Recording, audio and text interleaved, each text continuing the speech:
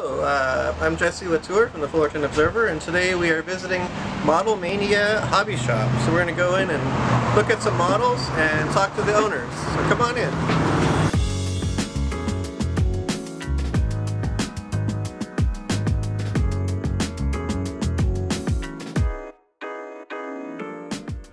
Hey, welcome to Model Mania. Hello. Hi. Hello, how are you Are today? you a builder or are you a collector?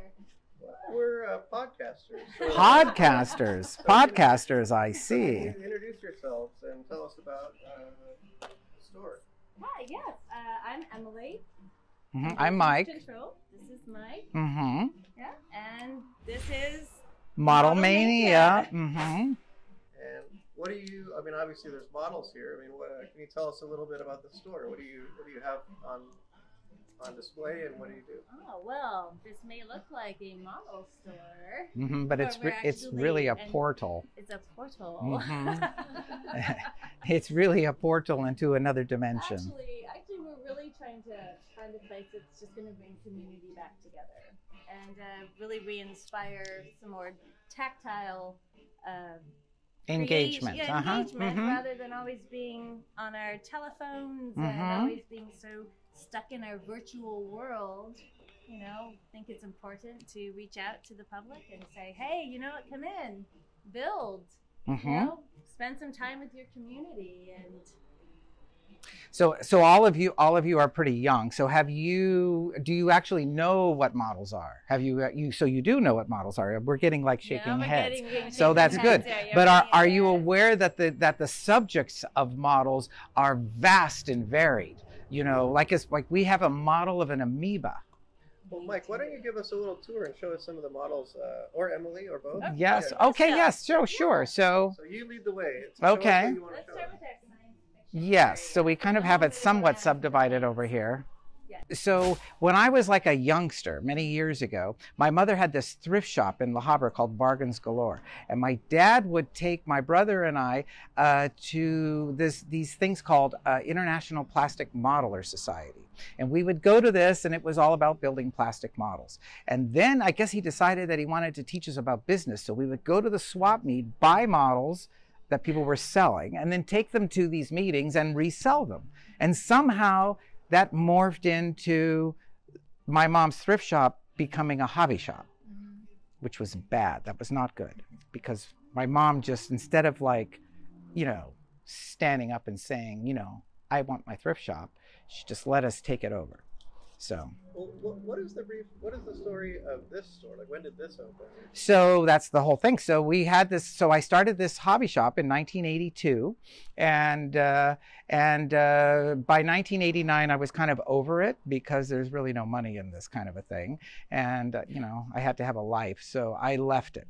But my mom and dad refused to leave it, and so the city of La Habra, it was at Euclid and La Habra Boulevard, and the city of La Habra wanted the space where it was at for like their senior center or whatever's over there right now. And so somehow we ended up with this building in Fullerton in a trade or something. And so my dad kept the hobby shop going. He had an engineering firm in here. So to segue to what Jesse was saying, you know, my dad has this very illustrious career. He comes from Canada. The Canadian Air Force sent him to the United States when he was only 19 years old to get a degree in engineering in the brand new field of aeronautical engineering. And so he came to Northrop and got a degree. He went back to Canada and worked on all kinds of crazy programs, including a flying saucer, and ended up working on a project that, if people are in the aviation world, are familiar with, which Adam will be, right? The CF-105 Aero. Correct. Yes. So Canada had a plane called the CF-105, which was called the Aero. It was probably the most advanced aircraft in the entire world at this time, and this is in the late 50s. But the Canadian government came to like a decision that they did not want to engage in building these type of machines anymore.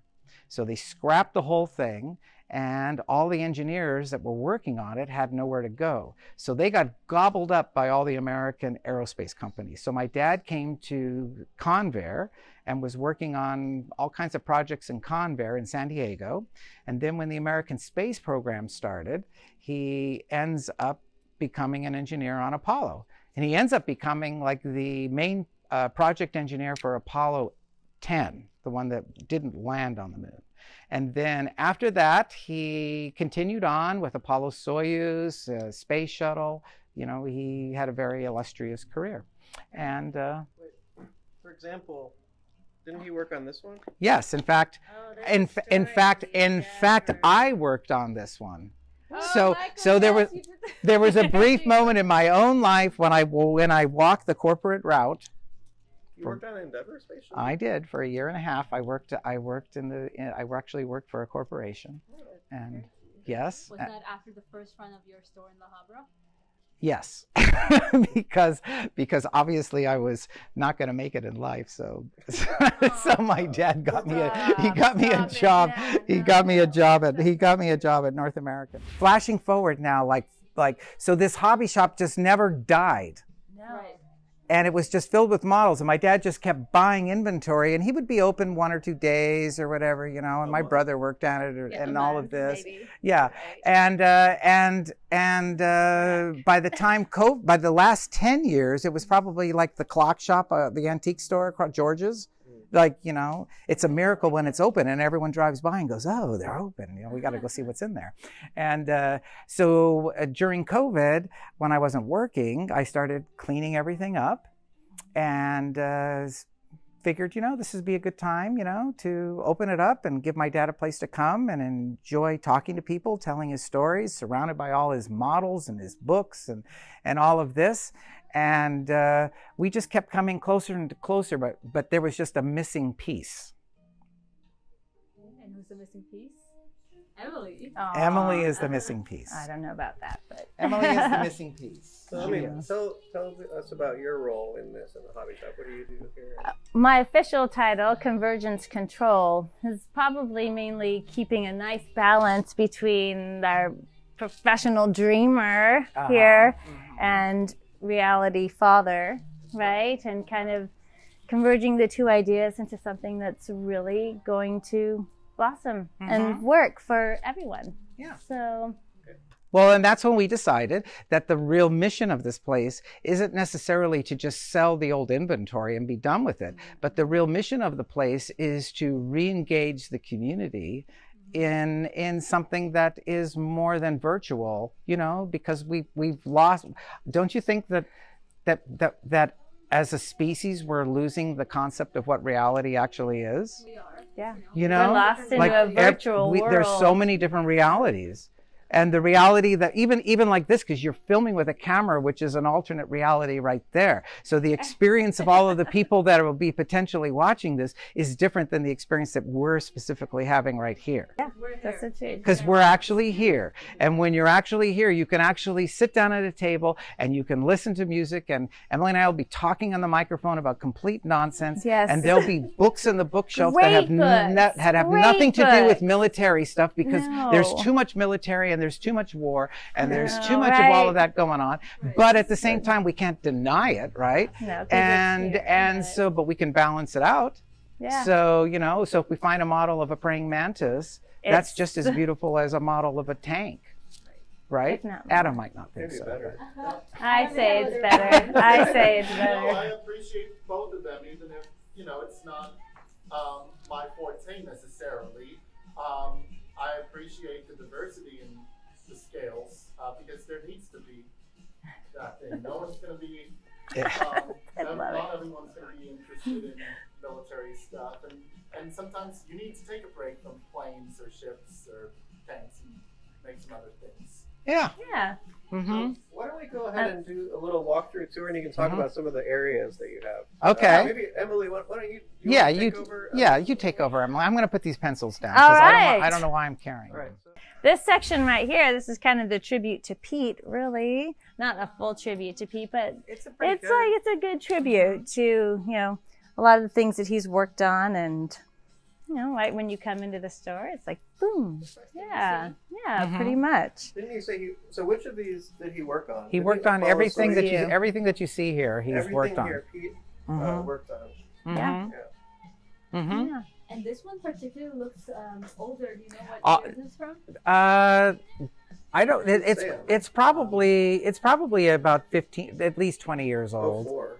So I know you said this is not about the money, but for people who are looking to say go into collecting or get Well, some of this but you stuff, see, collecting we don't like. right? You don't Because like there's it. only that's a the builder or only a model in collector? here. That's You the want to thing. know something really crazy? Right. Like, I shouldn't be telling people this, but if you come in here and somehow Emily gets the idea that you're a collector, not a builder, somehow that model's just going to disappear. I do hide. Because we would rather, if you're just going to put it in a closet, what's the good of that? We you might have as to well leave it build out here to it. people to look at and talk about, right? Yeah. You know, I know it's that's the whole thing. I mean, what we're really doing is really about the conversation. Yeah. You know, creating a conversation. Well, And It's amazing. I mean, people come in just to sit around and talk and have coffee. The pieces raise questions and tell stories, right? Like, so this makes me want to learn about, like, what was the Apollo-Soyuz? Like, what was the purpose of that mission? Mm-hmm. And there's really, and you know what, you want to know a little interesting fact that he could tell you. You'd have to ask him. I don't know where he went. Dad, This one. tell them tell them something about the Apollo-Soyuz. Apollo-Soyuz? Yeah, because you remember you went there. Well, I was in it. I know. Well, I know. biggest flex right You there. went to Russia, right? Like, wasn't it a partnership with Russia? No, the partnership with Russia was the mating with our airplane and their airplane. Yeah. So I went there for that job. So we had both halves. We had the American half, and we had the Russian half. And the Russian half, we had to give them a couple of secrets, like there's a special kind of oil for operations in space, and we had to give it to them. You didn't want to give him that, did you? I didn't want to give it to him, but who was I? Well, in a way, it's kind of a peaceful coming together. Oh, well, it was very peaceful. In Yeah. fact, later on, we had a meeting in San Diego where the crew of the Russian space part came to us and spoke to the audience. And one of the most significant things that they said, that I heard them say, is that we learned a lot. And they said they lied to us because America is not like what they say it is. Oh, so Pete, you basically worked on all of these things. This is kind of a tribute to you. So this is the man, Pete Magoski, aerospace engineer, American hero. No, American citizen. Or citizen. Okay, that's fair enough. This is no room for heroes. Yeah. Right? We were just engineers. Yep. Interestingly enough, so this is kind of the non-military side, I guess, if you will, in a way. And what we have found, ironically, is that. By the way, thank you for listening to me. I'm just a. Well, come over here real quick, Dad. Come over here real quick. You gotta see this, because this is like the real altar to him right over here. So. Yep. So this is like my little altar to him. So this plane here is a B-29, and this is the plane. This is what just made him decide to go into aviation. So he was a paper boy in Edmonton, Alberta, Canada in the early 40s during World War II. And lo and behold, he was delivering a paper to the airport, and he was up in the control tower handing the paper over. And it so happened that an American B-29s were coming over, I guess, to Alaska or something, and they were landing at Edmonton Airport, which happened quite a bit. And he watched this plane land and actually back up, right? Yeah, she backed up. And he could not believe that a plane. What the hell am I doing in the army? And so he quit right then and there. I went to see the colonel and I said, "Sir, I'd like to change uniforms." And he goes, "What the hell are you talking about?" I said, "Well, I'm in the army, but I want to be in the Air Force." And he said, "Well, what makes you think you can work in the Air Force?" I said, "Look, that airplane can back up. I can do it. I saw that happen, so That's enough for me. Yes, so as you can, so that's what every single one of these things here has a story. Yeah. And even like, so that yellow plane up there is a Piper Cub, and that's the first plane that he learned how to fly in. So I mean, the whole place started here kind of as a special gift for your dad. Yeah. It really did, to kind of that's the help whole, with the whole memories purpose of it was never to and, make money, but was to no. really you know, an homage for Pete For and Pete. for my dad, to give him a place that, you know, he would love and feel comfortable with and be with all of his friends. And keep building, and yeah. And his friends are he's amazing. His friends are equally amazing. They all have amazing stories. Yeah. So it's quite fun when they're all here telling their old stories. But it was great seeing the community respond so well to the store as well. So then that just kind of opened up our whole, like, oh, you know what? Let's have classes. Let's really bring in, you know, Well, you should the continue kids showing and them the around. engineering, continue the right? tours. We need to make more engineers, right? So there's like the Okay, we've got the cars. cars. We have kind of our tribute to Pete with the space program. We have some kind of sci-fi, Star Trek, Star Wars stuff.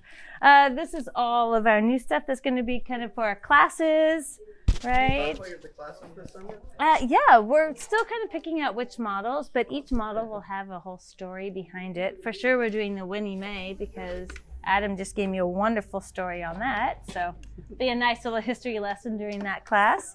Yeah, so we're going to probably do a plane, a car, a boat, hopefully a bug, right? And kind of teach. What's the story of the Winnie Mae? Oh, Adam, here we go. Here, you can hold that. Short, How short, long- condensed, summary, summary. All right. So the Winnie Mae was a Lockheed Vega, so this is the same type of plane that Amelia Earhart was the first woman to fly nonstop across the Atlantic in. But the Winnie Mae was famous because of an Oklahoman pilot named Wiley Post. He actually, before he became a pilot, lost an eye in the oil fields of Oklahoma, but the insurance payout helped him buy his first airplane. And so he was hired as his pilot for an oil man who bought this airplane, and the guy named it after his daughter, Winnie Mae. And so then Post decides he wants to fly around the world with this airplane, and he hires an Australian navigator named Harold Gady, and they managed to fly around the world in 8 days. A year later, he decides to do it by himself, gets it done in 7 days. What year was that? So the first flight was about 1932, and so the other flight was about a year later, 1933. Afterwards, he decides to take this up on some high altitude flights because he figures the thinner the air is,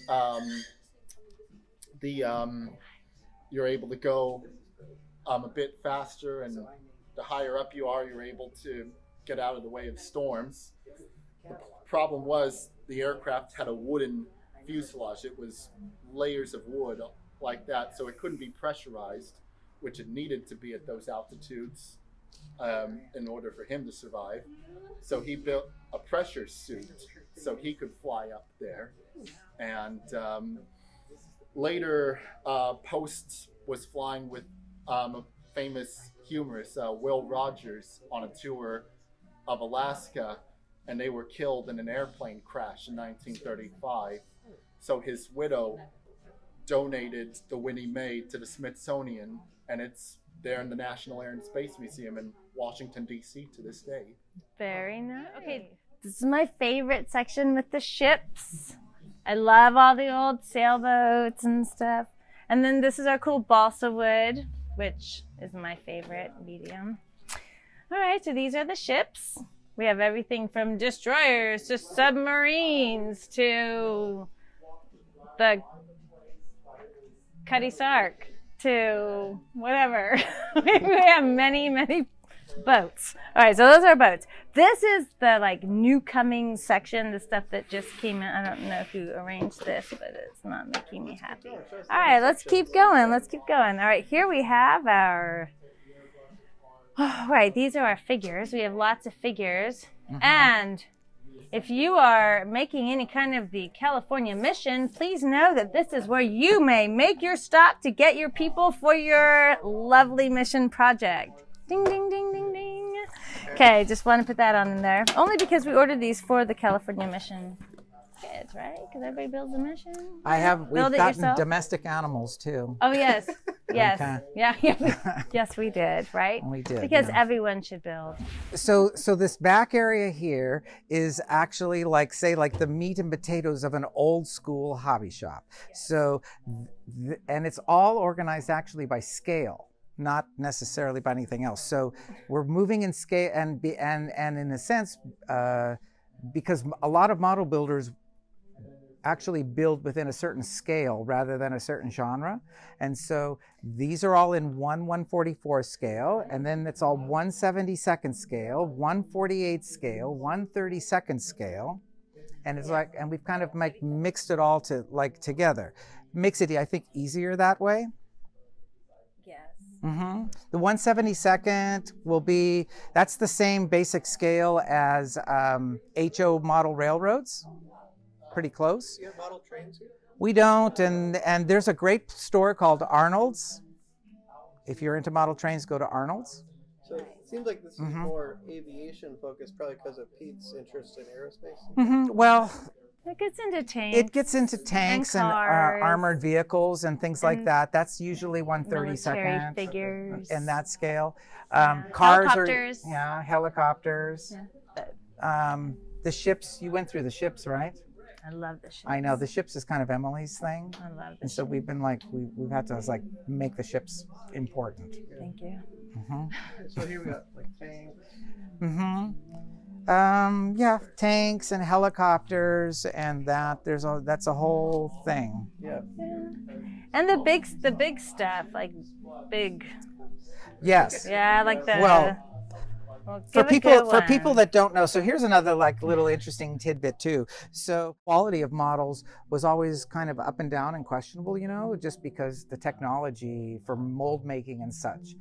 In today's world, the people who are making new models, the quality is exquisite. Yeah. Like literally you could make Smithsonian grade models. It's absolutely incredible. Models that would have never existed 30 years ago are now existing. That's why some of these here, it's, like they're crazy. Like this is a 1/32 scale model of a B-17, which is, you've seen the movie Memphis Belle or, like those, that's the plane. And this model is probably, like this big. I don't even know where somebody would put it, but it has the complete interior, every detail that you could possibly imagine in it. But I like the timber trailer more. I know. Well, you probably like this one too, don't you? Yes! Of course you do. And then... Yeah. Yeah. Those are the ones. It's always fascinating to just look. Yeah. Well, and the artwork on these This is where we're having a hard time finding models of dirigibles and balloons, because that's really what we want to get is dirigibles and balloons. But Did they make them? They did. Well, we're the aeronauts. We're supposed to be on the hot air balloon. We should have a hot air balloon. We need to have a model of a hot air balloon, but it's really hard to find one. Can we look at the Star Wars stuff? Because people are probably interested in that. You think? Yeah. Oh, there's a gentleman here looking. He doesn't want to be filmed, I don't think, but that's okay. But there is so essentially there's two in what we carry. There's essentially a couple of basic different kinds of models. There's plastic models, which includes resin, vacuum form, that kind of a thing. But there's also balsa models, which is like this one up here is a giant balsa model, and balsa models are really old school because, of course, before there was plastic, it was just wood models. And we actually carry old balsa models, and we'll be doing a class on building balsa models. Yes, so part of the science fiction is, of course, Star Wars. We have a lot of old Star Wars. And Star Trek, and in fact, there is all sorts of different science fiction shows too. There's Battlestar Galactica. There is, Which one? There was, oh, Voyage to the Bottom of the Sea. There is... Mr. Spock. Yes. There's all, it's really endless.